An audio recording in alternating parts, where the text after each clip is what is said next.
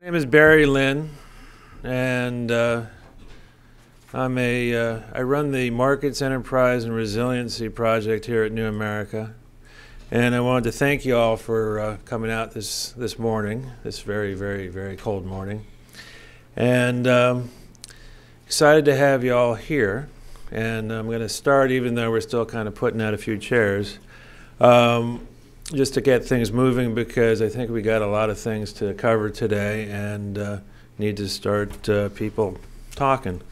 Anyway, today's a good day. I don't know if any of you picked up your New York Times this morning. You would have seen a article by Nick Kristof about a book called The Meat Racket by our colleague here, Chris Leonard.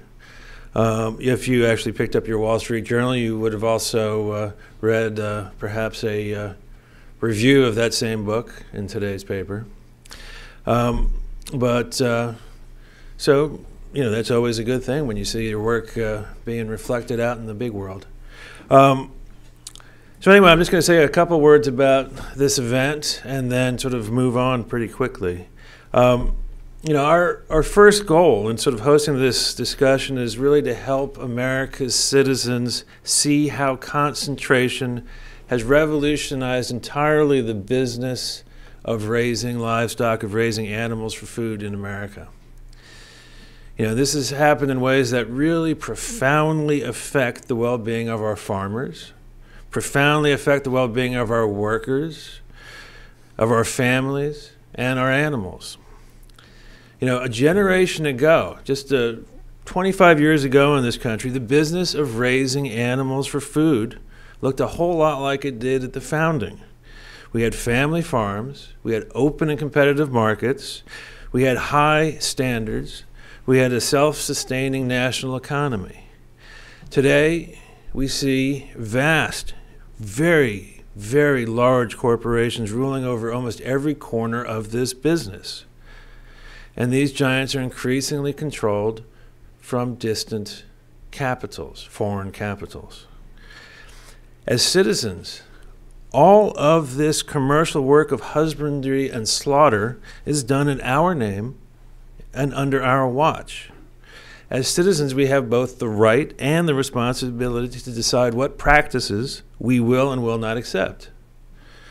So our foremost aim today is really just to help our fellow citizens in our national community to see what is actually taking place on our farms and in our packing houses. Our second and very closely related goal is to restart efforts to address the effects of this concentration and its sources.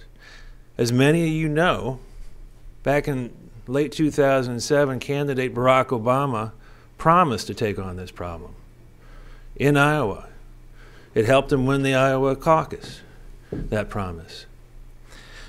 The administration actually, for a long period of time, maybe 18 months, tried to follow through on that promise.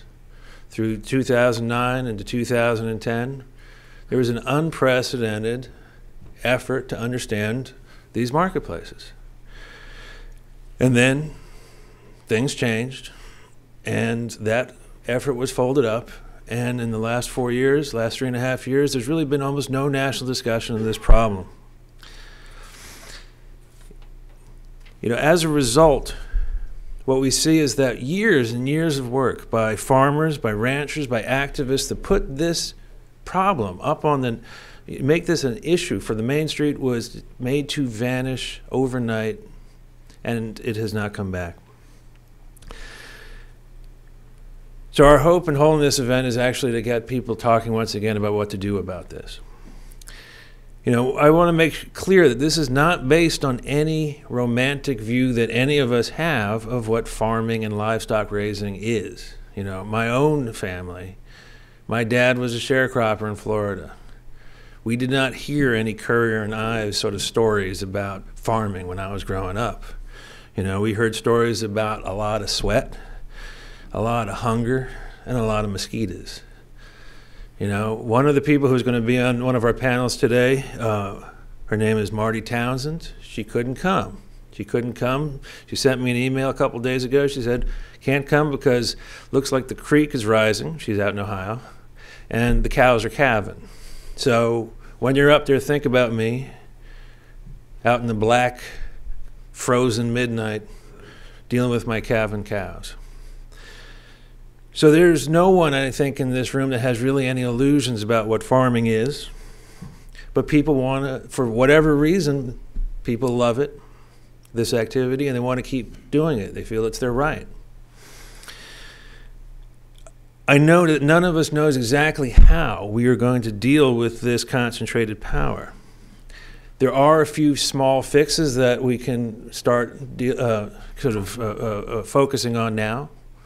We'll hear about them today. One of them would be to take on this issue of the beef tax. I'll let Sid in this next panel talk, Siddhartha Mahanta, who's going to be in this next panel, talk about that and explain it and explain what might be done to eliminate the beef tax or just neutralize it.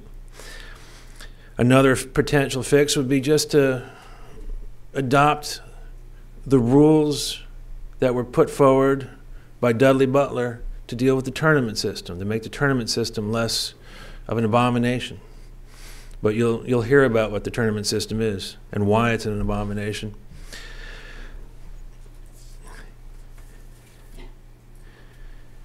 You know, these are all fixes. These are fixes that can be adopted tomorrow by the administration, by Congress.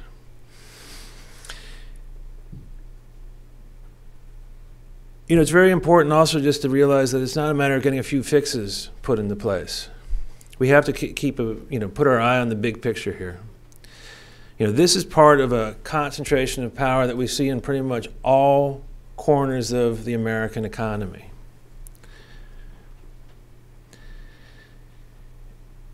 This is due to a revolutionary political change that took place in the early 1980s and how we enforce our anti-monopoly laws. The concentration that exists today in agriculture and in other parts of our economy is due entirely to political decisions. This is not due to any kind of metaphysical force. This is not due to the natural functioning of markets. This is not due to the natural mechanisms of globalization. These are all due to political decisions that can be reversed, that can be amended. Just to give you some numbers, we've been here before and we beat this power before. And to give you some numbers that are very pertinent to these issues today, in 1920, thereabouts, in the packing house business, five companies controlled 85% of the marketplace. In 1982, that percentage was down to 25% of the marketplace.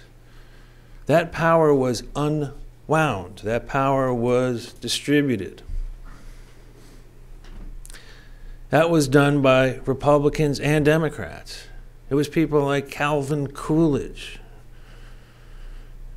It was people like Roosevelt and Eisenhower and Kennedy and Johnson. This was reversed again in the early 80s under Reagan. And ever since then, Democrats and Republicans have allowed this concentration to continue. We beat it in the past, we can beat it in the future. I think we will. So anyway, just a couple we're going to have our first panel is going to be, we're going to start off with a PowerPoint by Patrick Woodall, just to give some further sense of the effects of this concentration.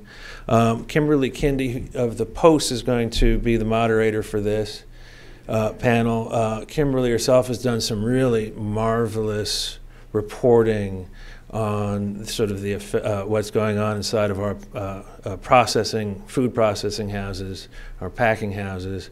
And I've asked Kimberly just to talk a little bit about her own work and add to what other people are going to tell you today. So anyway, we've got a lot to cover today. We got 3 panels. We got And all in all, we got 12 presenters. We have very excited to have Wayne Pacell of the Humane Society coming in later today to talk about there's a new alliance that's being put together between the Humane Society and family farmers. So anyway, I'll get out of the way because I'll let the other people get to talking.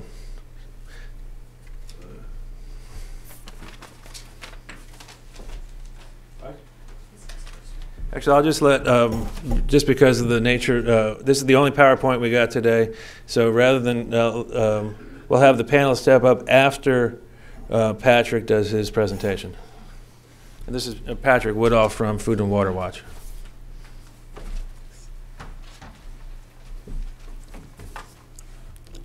Good morning, I'm Patrick Woodall. I'm the Research Director with Food and Water Watch. We're a national consumer group that works a lot on food safety, but we also work a lot on agricultural concentration because it affects what we eat, the choices we make at the supermarket, and the prices that we pay. The reason is pretty simple.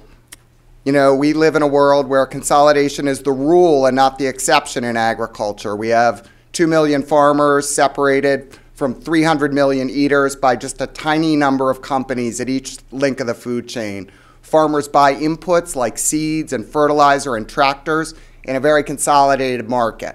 They also sell in a hyper-consolidated market to buyers like livestock packers and grain processors. So you see that traditionally economists view kind of concentration in excess of 40 or 50% to be anti-competitive. And this distorts the market and has three main implications. First, it deters innovation. So when there are many competitors, they innovate to outcompete one another and get consumers and supplies and be the best person in the market. In an uncompetitive market, there's no incentive to do that.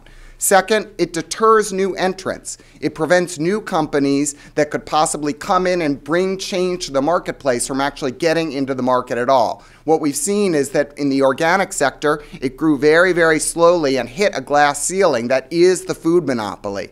Ultimately, most of these organic brands were bought up by major food companies, and that kind of change is impossible with a really hyper-consolidated market. And the third is that it has the ability to kind of manipulate and distort prices.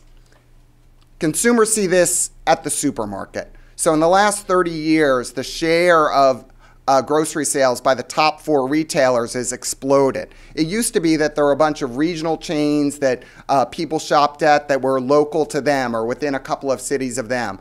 But the rise of Walmart and a series of mega mergers in the late 90s really changed that landscape. On Friday, Albertsons announced it was going to buy Safeway, and in one day, it raised the national market concentration by 4 or 5%. So that's what the national picture looks like. They sell 60% of the groceries, they buy 60% of the food, and that has a distorting effect throughout the food chain. But on the local level, it's considerably worse. In over 230 metropolitan areas, the top 4 supermarket and food retailers sell 80% of the groceries. So you really basically have no choices at all in most cities in the country.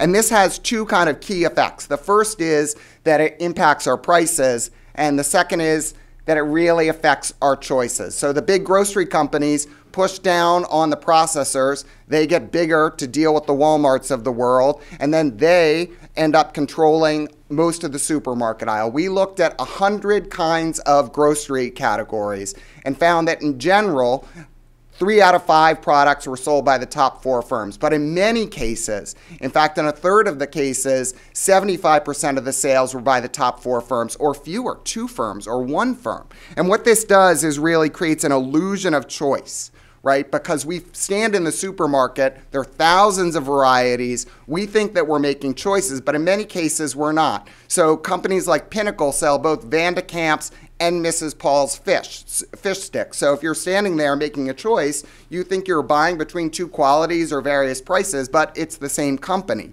Unilever sells I Can't Believe It's Not Butter, Country Crock, Imperial, and Promise. Their main competitor, Cargill or ConAgra, sells 3 other brands. So this kind of illusion of choice is a super big deal. And then there's the conglomerate effect. Kraft is selling foods in basically a fifth of the supermarket aisle. And in many places, they're the dominant player in things like macaroni and cheese and lunch meat and mayonnaise and processed cheese. So this really means that not only at any individual point do you have limited choices, because only a few companies control it. They are selling you through a proliferation of brands that you really are making choices that you think are choices but really aren't. But in fact, you really don't have choices throughout the grocery store, because a handful of very big companies have their tentacles in every aisle of the store. And this really has affects the choices that we make, and it really prevents other companies from coming in and bringing new food alternatives to people that actually really want them. But it also has a serious price effect. So classically, the kind of classical theory is as concentration grows, oligopolies will keep prices low to fend off competitors, but as the concentration gets higher, what they end up doing is jacking up the prices. We see this in meatpacking, I think, in a very clear way. In 1980, about a third of the cattle were slaughtered by the top four firms, and by the mid-90s, it was 4 out of 5 of the cattle. But during that first 15-year period, prices really only rose for ground beef by about 20%. In the second 15-year period, they rise by 80%. Now, there are a lot of factors that go into this, but I think this is highly suggestive that the consolidation is really contributing to rising food prices for consumers. But there are a lot of other great examples in terms of the kind of farm gate to retail disconnect. This is what happened in 2008 in dairy. So the dairy prices in mid-2008 were about 22 bucks a hundredweight, a really good price for dairy farmers. By the end of 2008, they were down to about 11 bucks per hundredweight. In many places, in New York and Pennsylvania, they were 7 or 9 bucks a hundredweight. But the price of milk didn't really change. So for consumers, even though the cost dropped by half for the processing companies, the consumer saw a very minor decline in the price they paid for fluid milk, about 20% over the period. The price for cheese and butter flattened or even went up. So this is a situation where you have mega processors on one side and big retailers on the other.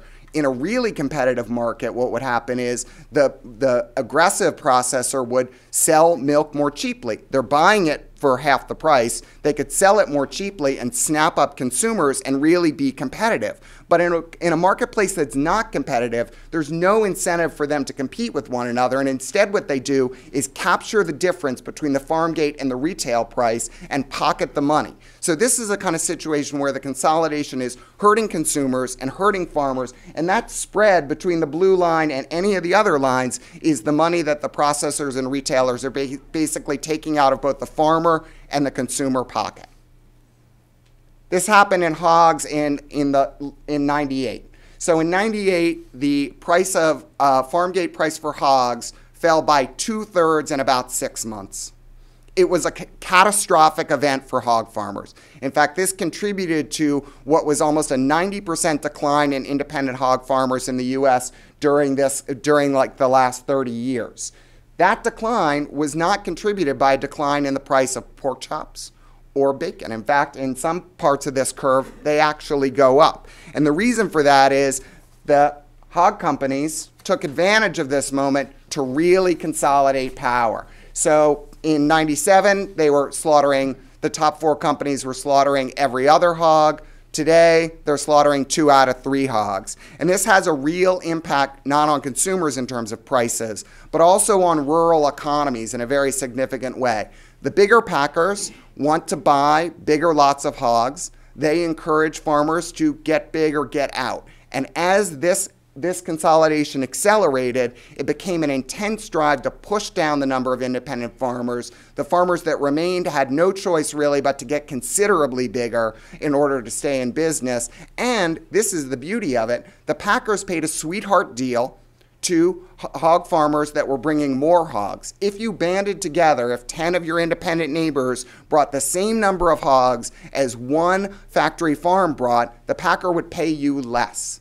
They would pay you less. And the reason is they have a sweetheart deal. Now, the 2010 GIPSA rules would have addressed this by dealing with unfair giveaways to on prices, on premiums. And so, but what this does on the farm side is actually very, very interesting.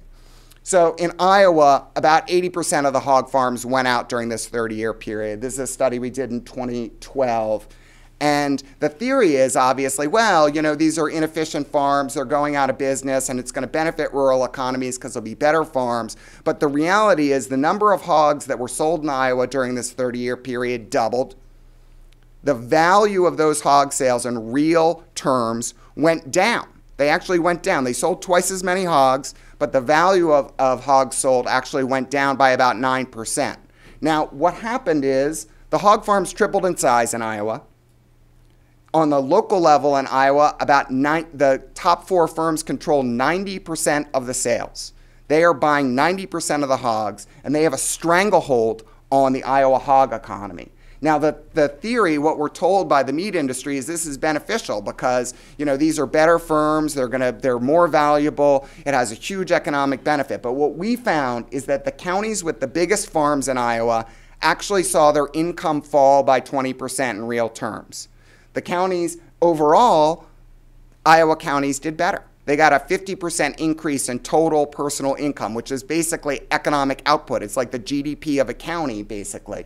So what we saw is that the larger hog farms were doing more poorly economically. But it's not just that. These counties saw higher income inequality. They lost small businesses. They had fewer on-farm jobs, and they lost retail sales. So all in all, these kind of mega farms and this concentration and consolidation of agricultural production had a really negative effect on the agricultural economy in these rural areas. Now, what this tells you is a couple of things. One is that GIPSA is needed now more than ever, not just to restore competition to the marketplace, but to provide real economic value to rural communities. And second, you know, these kind of things, people are arguing that we can kind of shop our way out of it, that the consumers can make the choices to really change the food system. What I would argue is that you can't shop your way out of it in a system that is so consolidated that it's impossible to make choices at the supermarket aisle. Thanks.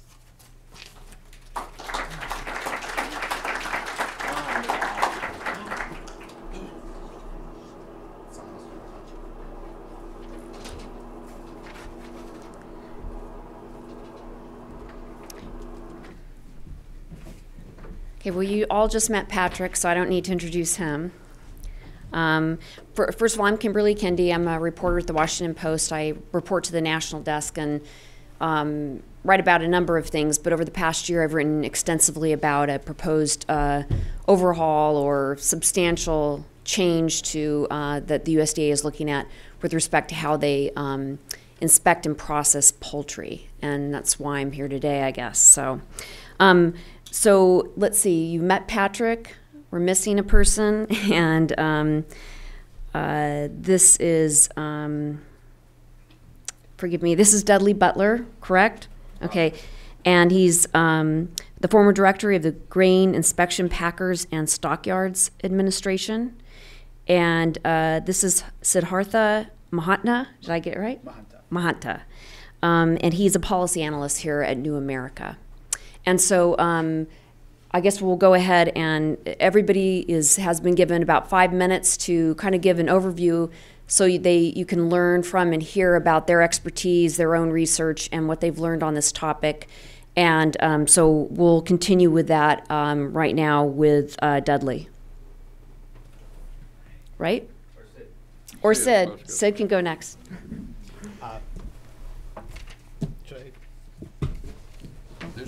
This is, yeah, okay, there we go. Well, thanks everyone for making it out here today. The piece of this story that I've been working on over the past 8 or 9 months has been something we've come to talk about as the beef tax. What this is a program that an organization called the National Cattlemen's Beef Association collects a massive amount of revenue off of. This is essentially a fee that's taken from ranchers, $1 per head of cattle. That money, through sort of a convoluted public-private process, ultimately makes most of its way into the coffers of this organization, the NCBA. That organization has a lobbying arm. It also has an arm devoted to promoting the products that, purportedly promoting the products that ranchers raise and sell. The problem here is that this money, which is collected from ranchers, is then used to undermine their basic way of life. We're talking about things like suing and trying to prevent the implementation of country of origin labeling.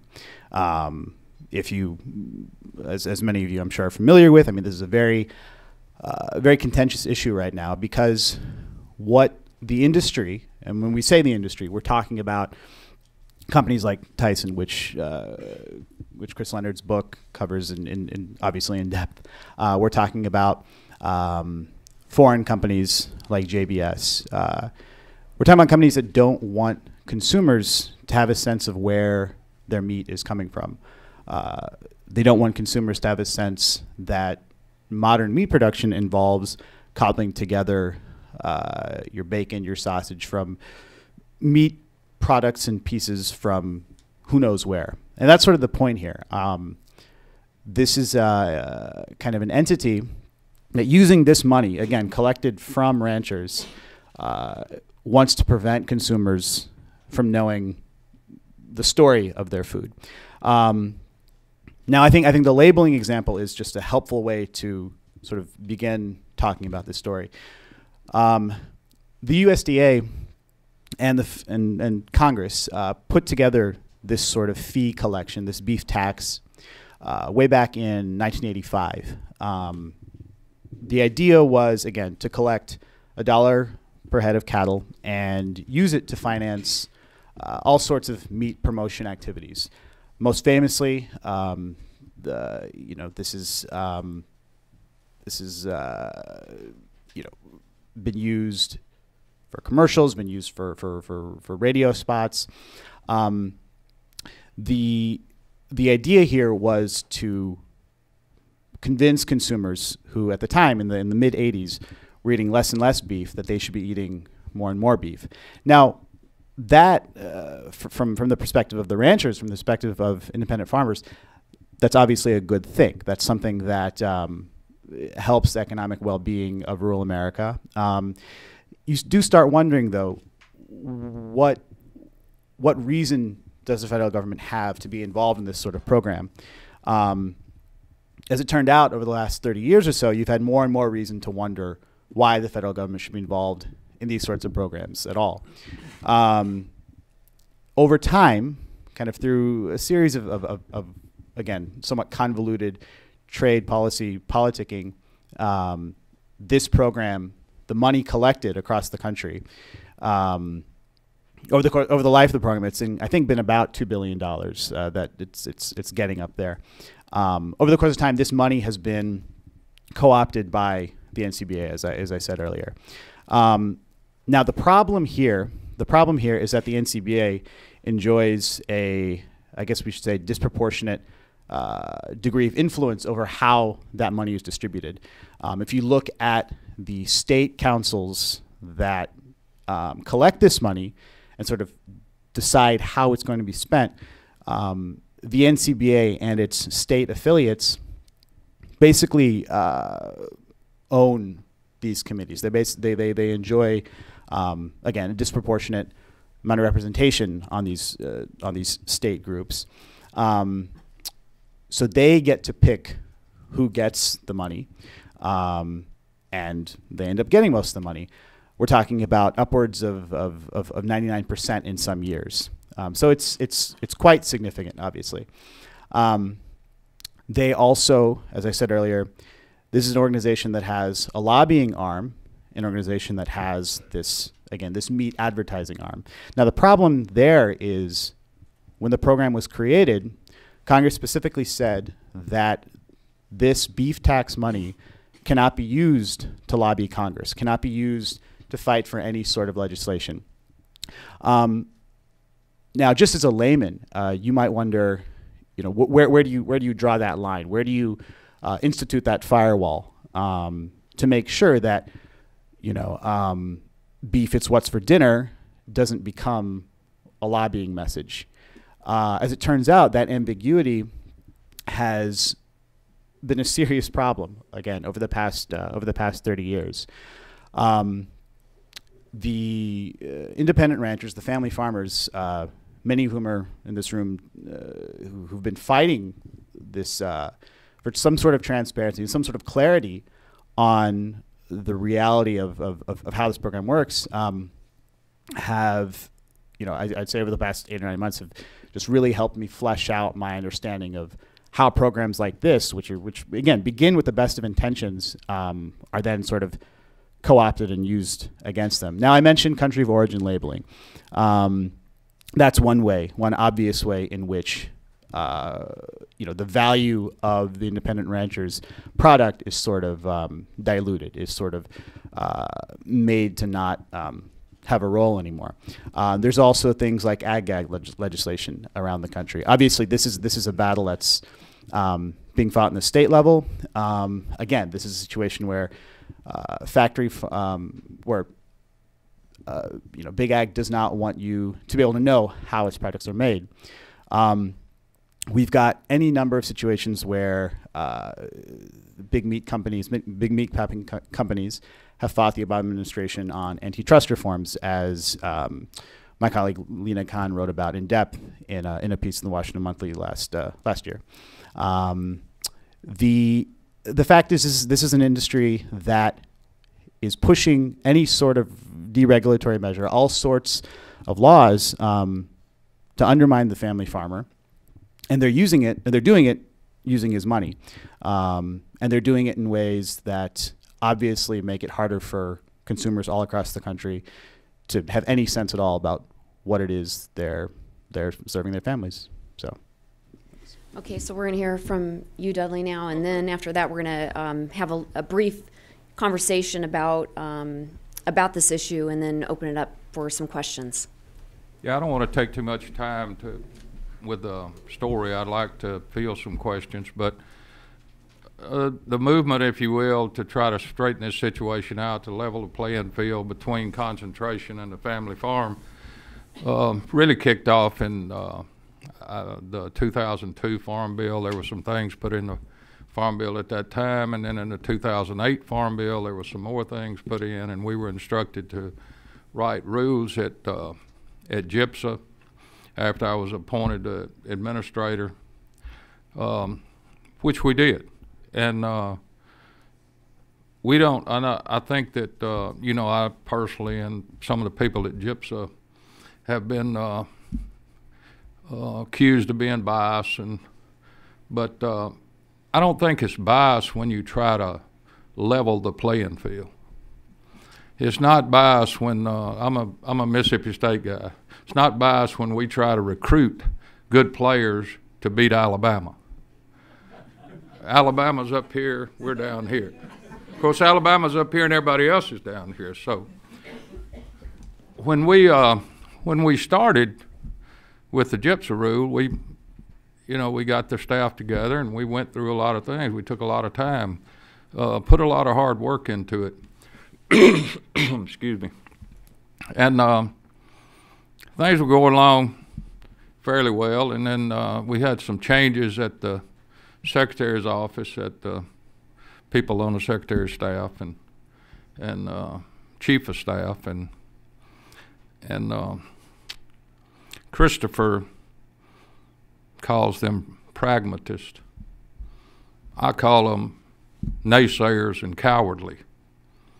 To think that this was going to be an easy fight was rather naive, because when you try to seize power from any company or any person, they're going to fight for it. It's going to be a bloody battle, and it's going to be a long battle, and that's the reason I'm here today. The battle's not over. We can still win this. But the problem we've had, I'm also a beef farmer.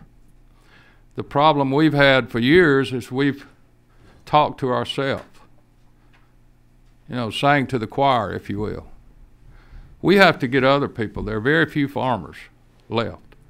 less than 1% of this country actually farms.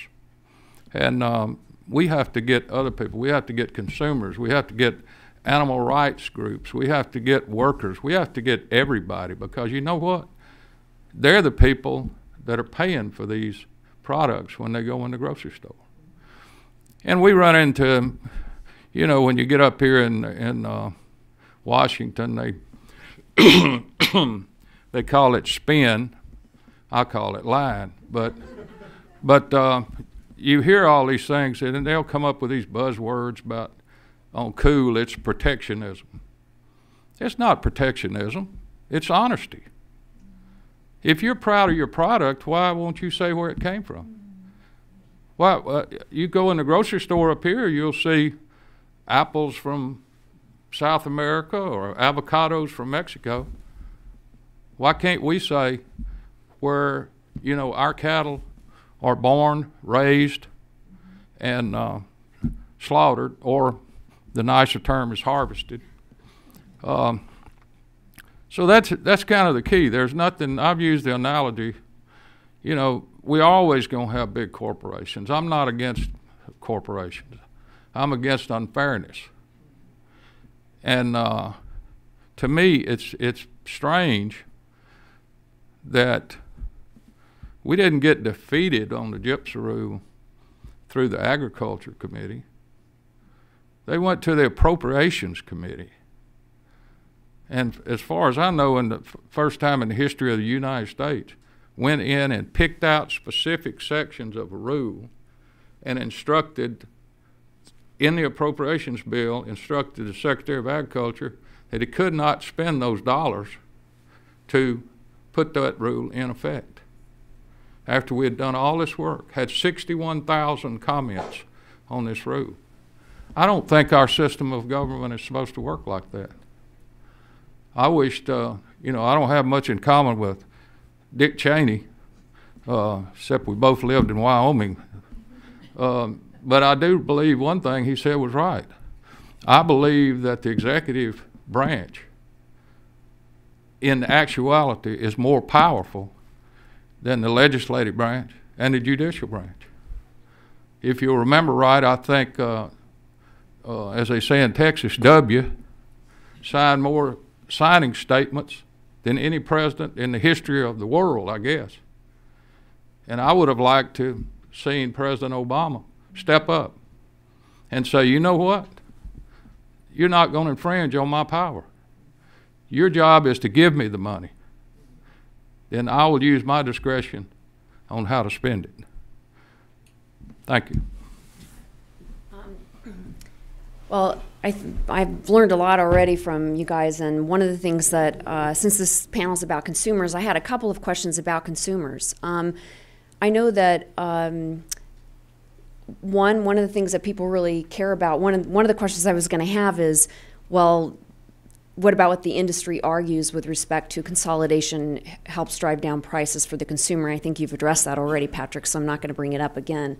But one of the things that industry also says, and I'm curious about, you know, what your thoughts are, is that by virtue of consolidating, by having the ability to come up with mechanisms that can properly sanitize food, properly process it to make it safe for us, that they're better able to do that than sort of small packing houses, small processing plants.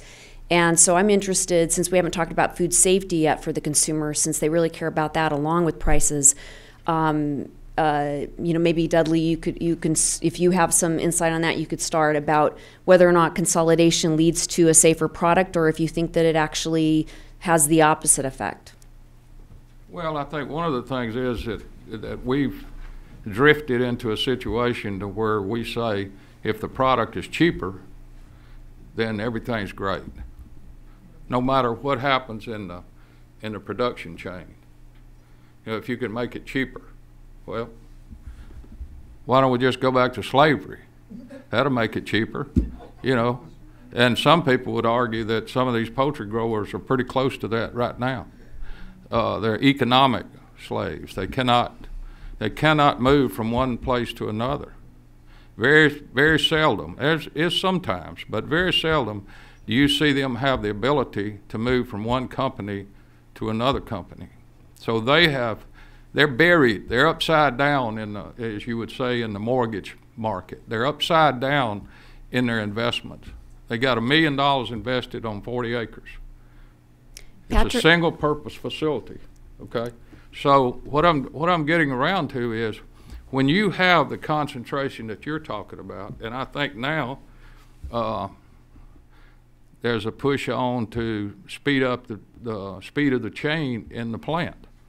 Well, the speed of the chain is in direct correlation to safety, as far as I'm concerned, for the worker and for the product itself.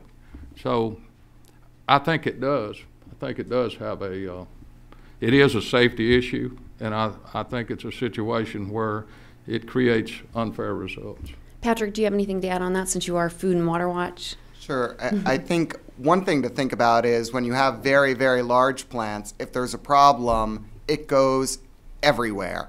And, you know, if the notion is we're going to have many, many, many very dirty small plants or a few perfectly pristine plants, then obviously people would want the pristine. But remember that we have very major companies with very major plants that have had very, very significant tens of millions of pounds of meat recalled in the past 5 or so years. So it's not a situation where these are necessarily considerably safer plants. And obviously the oversight issue, the inspection issue, that can all be addressed on scale. The problem is that with a very consolidated system, if there are any problems, it's in everybody's kitchen. And a great example of this was the peanut scare in 2007, where a whole bunch of salmonella peanuts got put into the marketplace intentionally by a firm in Georgia and with plants in Texas. Those peanuts went everywhere. So they went into nursing homes. They went into cheese and peanut butter crackers. There were thousands and thousands of things recalled because that supply went into a few giant processing plants and few giant companies, and that single ingredient went into everybody's house. So there are real risks with scale as well. I had one more question that I was going to open it up to the audience. You know, I hear a lot from consumers, and one of the ways that they try to break up these big companies is by going to their local farmer and purchasing directly from them, either farmers market or buyers clubs. Does that really have an effect? Is that one way? We've talked about the political solutions, and that they haven't happened, but that they're real and they could happen if there was the will to do it in Congress and USDA and FDA. But what about the consumer that feels like that they don't really have a lot of power or influence on the Hill? Does voting with their feet make a difference?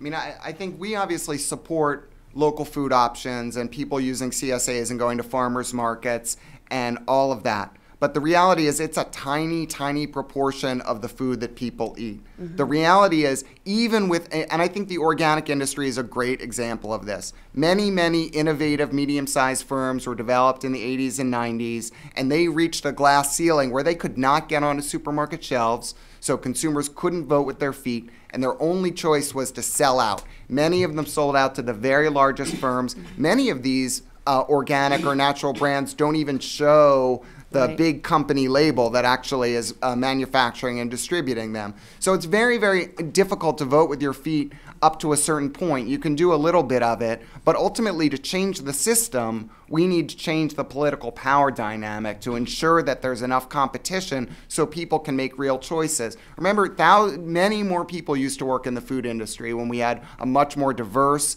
unconcentrated world where there were lots of local food processors, lots of local brands, lots of local options, and that's not the case anymore.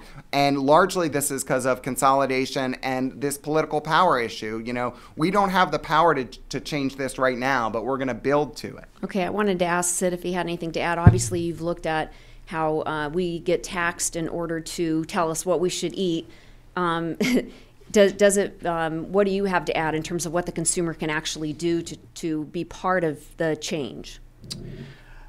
I think starting to, just on the simple level, starting to understand the nature of this slush fund for the industry. You know, we talk about food safety, we talk about their ability to lobby and affect, you know, efforts to get antitrust going. And I mean, this money, or the ability and the resources to do this comes from the fund that I wrote about.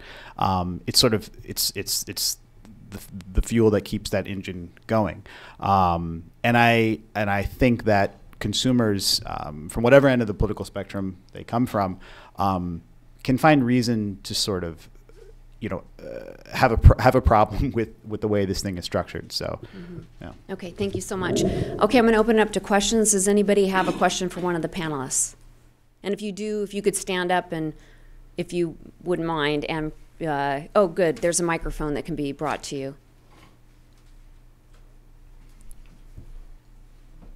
Hi, I'm just struggling to reconcile the statements about food safety with CDC's recent report that foodborne illnesses are declining, and with USDA's data that bacteria on meat and poultry are declining dramatically. How, if industry consolidation is a problem, how are we seeing these very encouraging results? I'm going to interject myself on that. CDC, if you talk to them about their data, will tell you that the way they've been collecting the outbreak data in recent years has changed radically, and that there is that accounts for some of the drop, not all of the drop, but you know, that's sort of the nature of data, is that when data collection changes and the way you go about it changes, you can sometimes have data that doesn't necessarily reflect. No? Well, I just interviewed somebody yesterday at CDC who's in charge of the database who told me that. But the tests are more sensitive. So if the tests are more sensitive, we would be finding more bacteria. It's USDA data as well.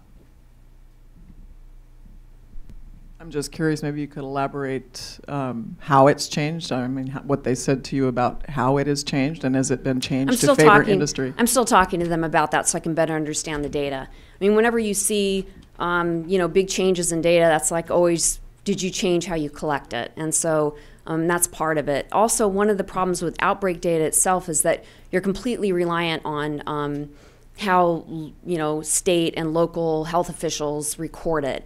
And so, you know, that's, you know, it's a difficulty that I'm having an ongoing conversation with them about. Hi, thank you. I have a question for Patrick about the concentration at the grocery retail level. And the reason I'm asking this question is because the numbers that you put up look a little different than the numbers that I've seen sort of the FTC talking about for concentration at the grocery retail level.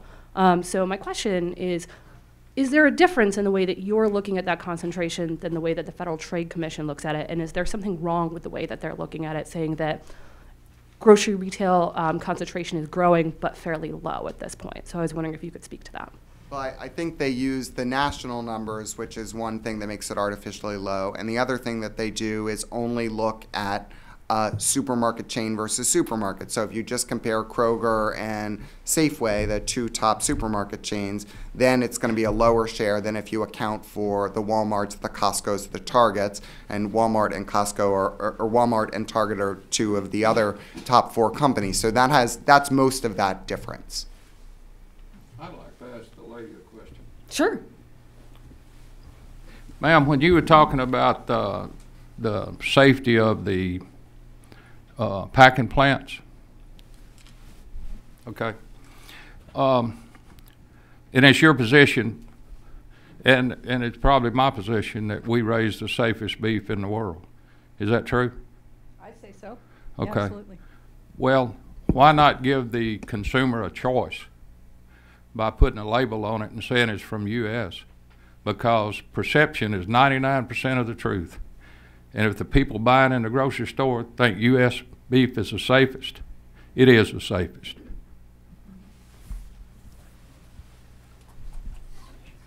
Oh, thanks. Mr. Butler, it's good to see you again. I'm Mark Dopp with the American Meat Institute. Might as well get that out of the way right now. I'll respond to your question in part. Explain to me how the safety issue comes into play when two animals, one born 5 miles north of the border and one born 5 miles south of the border, go to the same feedlot, fed the same feed, go to the same packing plant in Schuyler, Nebraska, subject to the same inspection regulations. Everything's the same. How does that tie into safety? Well, Mark, you and I both know that we can talk about safety from a veterinary standpoint, or we can talk about safety from a consumer perception standpoint, okay? One of the things, and you know this, there have been a lot of problems north of the border with BSE. There are a lot of problems south of the border with tuberculosis. And, you know, we've tried to address those problems. But I'm looking at it from a consumer standpoint, not a veterinary standpoint. Why not allow a consumer to be able to look at a package and say, this animal was born, raised, and harvested in the United States? Why not give them that choice? They are spending their money. They should have a choice. That's the whole point. They should have the option to ask. Well, okay, if that should be optional, excuse me, and you say 78% of the people want the checkoff, then it shouldn't be mandatory. Everybody would jump on board according to what everybody's saying, you know, no matter what. 78% of the people want it. Hey, let's have it voluntary. But we tried that. The secretary tried voluntary with AMI, and you know that. And they sent the letter out and asked it, what happened? Nothing. Consumers don't care that much, because if they did, they would vote with their dollars, and they don't. So what you're saying is that make it optional for the meat packers to label it, and if consumers really, really cared, they would buy that meat. The market has proven one thing. If consumers want a product, natural, organic, whatever it is, they will vote with their dollars and they will do so. If they want a country of origin in a voluntary state, the market will change. If there's money to be made there, companies will do that. That's how the market works. Well, why did the poll, excuse me just a minute, why did the poll say that 93% of consumers wanted to know where the product came from? Why did it say that? Well, consider the source. If you look at the Kansas State research, it shows they don't care. But then you have to look at that source as well, right? I mean, you can't have it both ways. Funded by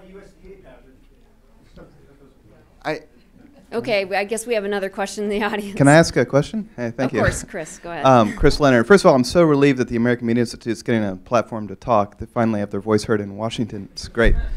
I'd like to turn the conversation. I know. I'm really glad you're here, Mark. It's awesome. I'd like to turn the subject a little bit to antitrust laws. Since we have Dudley Butler here and the American Meat Institute, it's a great conversation. One of the key reforms of the GIPSA rule would have strengthened the Packers and Stockyards Act by allowing farmers to sue meat companies over unfair or deceptive practices without having to prove that hurting one producer would hurt competition in the entire industry, which is a standard that Tom Vilsack himself said is outdated and makes the Packers and Stockyards Act ineffective. And let me point out that the Packers and Stockyards Act was a crucial antitrust reform that was passed 100 years ago when we faced some similar problems associated with concentration. So, you know, Mr. Butler, I guess I'd like to ask you why you think that initiative failed, and would love to hear also, you know, response from the American Meat Institute as to whether or not our antitrust laws today are as effective as they should be. Well, I think it failed because of the politicos on the Hill. I mean, they went to the politicians. There were some statesmen that stood up and stateswomen, but they went to the politicians. And I said a while ago, they didn't go to the Agriculture Committee. They went to the Appropriations Committee and snuck it in the back door. But the thing that you have to realize that beef and chicken and pork are all produced now by just a few companies. They're in the protein business. It used to be the chicken business and was against the beef business, the beef against the pork, and vice versa. They're all owned by the same people now. And so when you look at the situation from a standpoint of gypsy, we had to address different types of problems. And when we wrote it, and we put situations into effect to where you built parameters around broad terms. That would allow the secretary would actually have decreased litigation by allowing it to be handled administratively. you would have had. Now, who in this room can say that retaliation is not an unfair practice? That was one of the parts of Section 210 that was put in the appropriation bill. We couldn't move forward. Fraud, retaliation, denial of due process. You know, who in this room wants to stand up? Mark, you don't want to stand up and say that's not unfair. You're not going to do it. You're not going to do that. Nobody else will. No, I'll say a couple other things instead. And Chris knows this, and you know this too, Mr. Butler. One of the reasons that we opposed what you proposed was we still believe in the Constitution and the separation of powers. And you know and I know that every federal appellate court, every circuit that has addressed the issue that you're talking about, has found in opposition to what the rule attempted to do. Every single one. Now, if people have an objection, if there is a concern that the standard in the statute is not being applied properly, that is for the Congress to deal with, not for the executive branch. Second, back to the GIPSA rule, you asked about... Can I just ask you for some of this?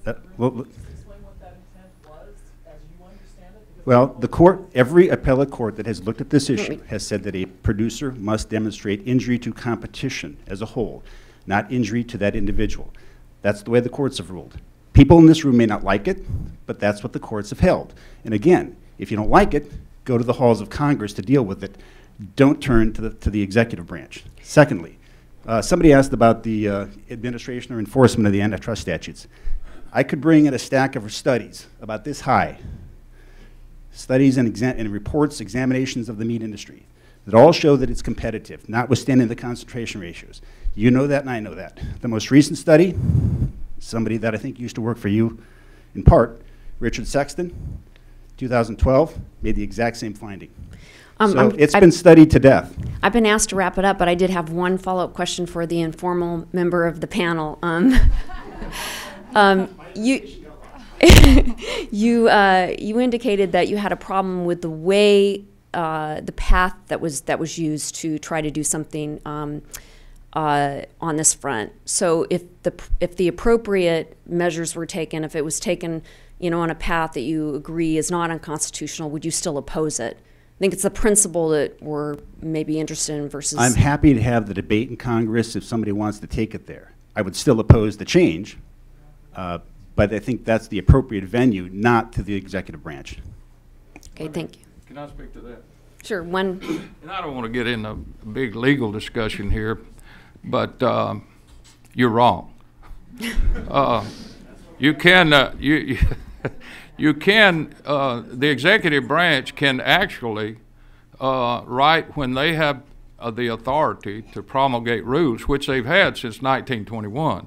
Congress said, we didn't give you authority to write the rule. Oh, yes, you did. You did it in 1921. And so... I thought it was strengthened in the 2008 Farm Bill, too, wasn't it? It was. Mm-hmm. But the Secretary can actually come back and revisit a rule or a definition, change that rule, and the court has to give deference to the Secretary. The other thing was when you talked about all of the courts, and you know this, some of the courts have ruled that way. Not all of them. I think 6 have. Some of them hadn't been addressed. But in the Fifth Circuit, which is probably one of the most conservative circuits in the country, the 3-judge panel ruled in the favor of the grower. It was a Wheeler versus Pilgrim's Pride case. Then the chief judge, who was appointed by W again, called for a en banc hearing, which means all the judges sit down. And it was quite an unusual oral argument, but you're right. The farmer ended up losing 9-7. If it would have been 8-8, the farmer would have won.